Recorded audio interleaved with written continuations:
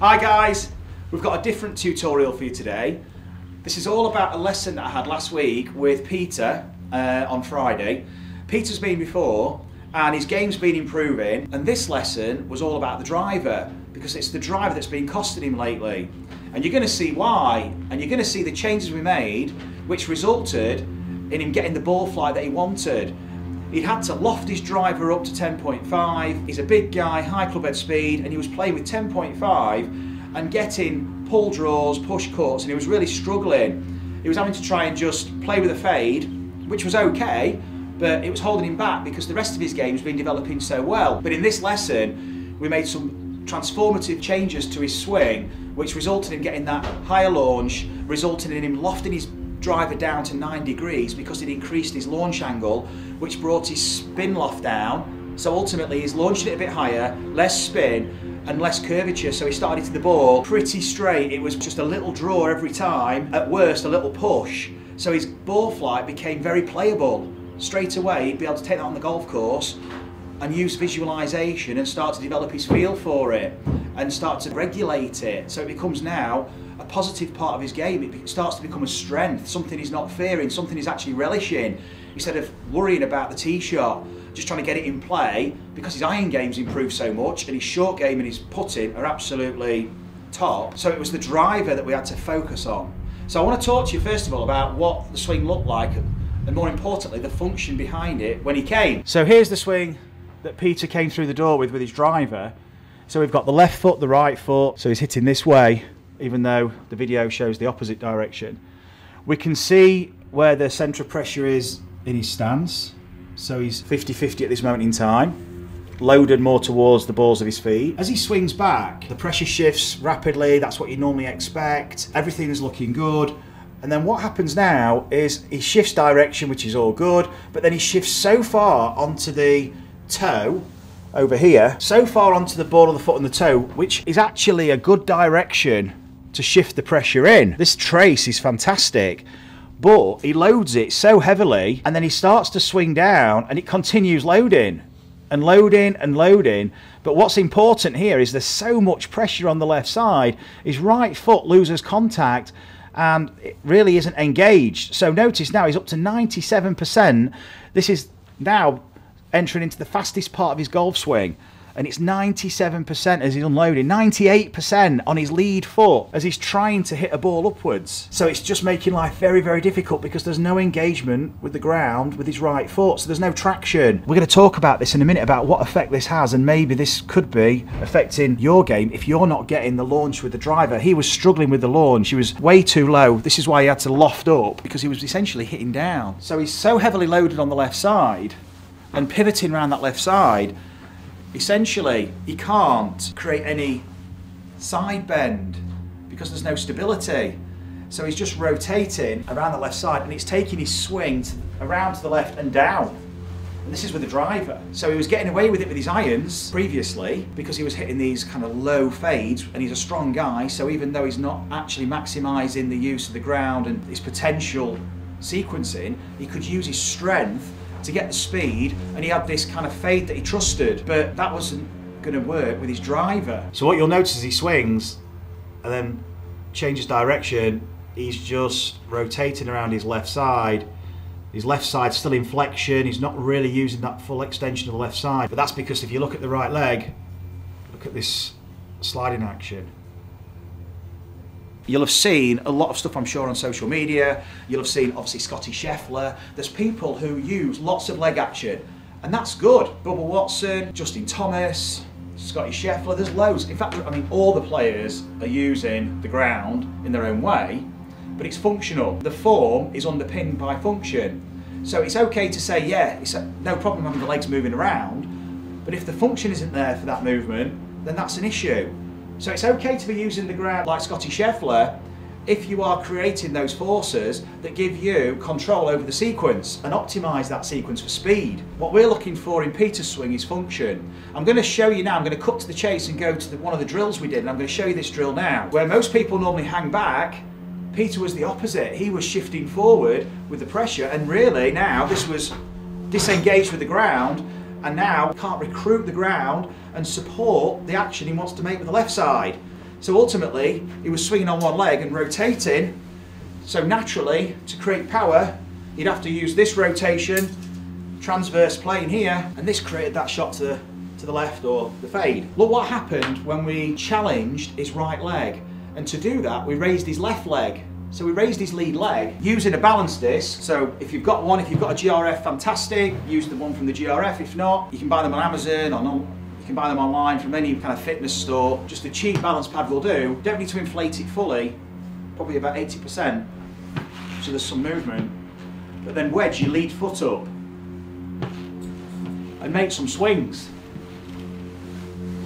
If you love the coaching and want to experience the effects of the training that you see with our pupils, you can purchase the GRFI system yourself by following the link in the video description. You'll get all the equipment and a 2-hour download covering all the fundamentals, exploring your movement and how you can use the ground and create those all-important ground reaction forces and transfer them through to clubhead speed and experience the gains that you're seeing in the videos. And notice how this challenges you to push off the right leg. So you've got to be pushing off the foot. If I push in, I can't use my left side. I'm actually now immobilising the pelvis. If I push up too early, I'm moving back.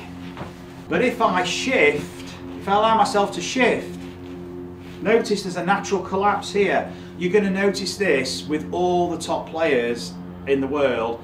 There is a natural collapse. This can be misinterpreted sometimes. People think it's just a jump, but that would just be a supinated foot trying to stay in supination and push. That's not how we will walk. The foot has to collapse. The arch has to collapse. The foot has to pronate, ready to recoil. It's just that we're not doing it in this direction in golf like we are in walking. We're doing it in this direction with rotation. So it looks different, but it's the same mechanism. What I'd like you to do is take your shoes off and just in your socks, wedge that lead leg up. Take your driver, make sure you've got plenty of space, guys, so if you're indoors, be careful. So now you can experience what you're trying to do with the trail leg in order for the lead leg to function. Just be mindful of where that pressure's shifting. You're probably going to sense the pressure move through the inside of the foot. Now it's not loaded on the inside on the way back, it's moving through the whole foot. So notice here the logo on the sock there on the ankle, it rotates. So the ankle and the hip are assisting the rotation of the pelvis, this eccentric loading, this winding up of the body here, ready to load into the floor. And then you'll notice the logo moves back in. And that's a pronation. So that's a pronation ready to resupinate, which is then going to allow us to essentially resupinate both feet. So we can use both feet. Both feet are resupinating. They're using the same mechanism, using the balls of the feet, and we're getting this elevation from the ground. This is what got Peter these major changes in how he was delivering the golf club, because now he's lifting himself up, he's rotating, he's side bending, he's now getting an increasing angle of attack, De-Lofts his driver, and now he can start to explore the flight and start to really explore his movement because he's getting more confidence. Now in this tutorial we're going to take it a little bit further. We're going to use this bar. You can use any kind of steel piping. What I would recommend, maybe something at hand, might be something like a shovel or a spade, which has got a big thick handle, and you can lay on the ground and it's not going to move much. Just make sure you point the spikes down and it's somewhere safe. Maybe a sledgehammer or something like that as well, that's not really going to be too, it's got to be stable, because when you stand on this and also use a balance pad, you're going to have to organise this foot position yourself for stability. Anything round here, you're going to slide off. Anything on the inside, you're going to slide off. I'd suggest, it's a bit fresh here today, I'd suggest you do this in bare feet for a bit more traction, and you want the bar between the first and the second toe. So we're actually using our feet how they were designed to be used. Now notice here, for stability, my heel and my first and second toe are providing that stability. Notice when I rotate back, my foot is going to roll slightly. We don't want to hold that in position and try and keep it stable and still and stiff if you like. We want to let it move a little bit. Let the ankle move, let the knee, let the hip rotate. So you stood on the handle and explore this movement. Notice how the pressure goes from the heel through to the toe, but the foot's doing it in a very stable way, so there's movement but with stability. Notice where the knee's going as I'm rotating. It's going in, but the foot doesn't slide. So we're not shifting, we're not sliding. This leg isn't inactive, it's still very much active with that bar. There's still a push. And now what I'm able to do, using this form, is tap into the function. I can push. So I've had to move around, and now I'm almost on the inside of the bar, but I can push, and it's pushing me up, and it's going to provide the force to enable me to rotate this way and this way. And then notice I've come up onto the toes. Look at the big toe and the second toe here. The foot's being used here as a springboard, but it's in combination with the left foot. That's a springboard. So making some little swings, tiny swings, because this is almost a balancing act.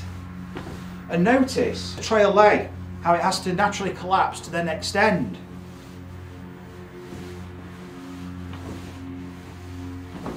It doesn't just stay out here and push, because if I do this too excessively, I can't rotate. And I'm going to struggle to shift my pressure and use the lead side, and probably just go into excessive tilt here and struggle to get rotation in the transverse plane. So I can't really optimise that combination of the rotations. So just making easy 3/4 swings and starting to feel how the lead leg now reacts to the trail. You can feel there's a shift and there's a spring. And this bar really accentuates the feedback you're getting. It's heightening your sensitivity, making you much more aware of that foot-ground interaction. And then suddenly the swing starts to look much more functional for a driver, where we need to hit up.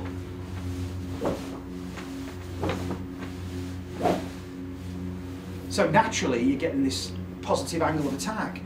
Naturally you're starting to get the club swinging out instead of to the left as a right-hander. This is now going to create an opportunity for you to explore different ball flights, because you're swinging the club now in different space that's needed for a draw shape or for a straighter shot, because we've got to shift away from that space we're currently swinging in for a fade or a pull, if that's our shot pattern that we're trying to move away from, or if we're launching the ball too low or it's spinning up, so it starts low and spins, or we're adding loft. This exercise here is going to enable us to really tune ourselves in to the leg action we need to load and unload. So thinking about both legs, using a setup like this, just to switch on the sensors to what the lower body's doing. Then you can start to make bigger swings, increase the swing length. You'll start to feel the timing of the push. You're going to let the foot pronate to resupinate. That's going to allow you to fire that lead side too. In combination, that's going to get the body unweighting, rotating, and delivering that golf club, ideally for the driver, just like Peter did.